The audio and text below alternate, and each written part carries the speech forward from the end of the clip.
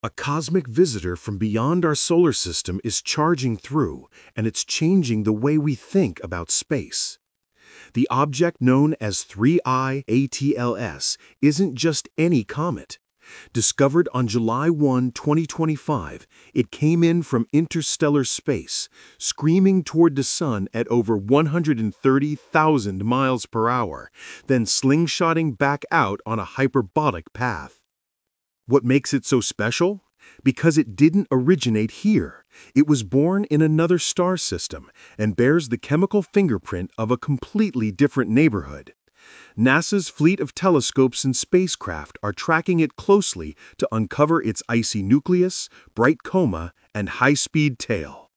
And don't panic, 3I ATLS won't hit Earth. Its closest approach will still leave us safe, but for scientists, that's a gift. A chance to taste material from beyond our solar system firsthand. This alien comet is more than a curiosity. It's a message in motion from the stars, and we're watching it pass by.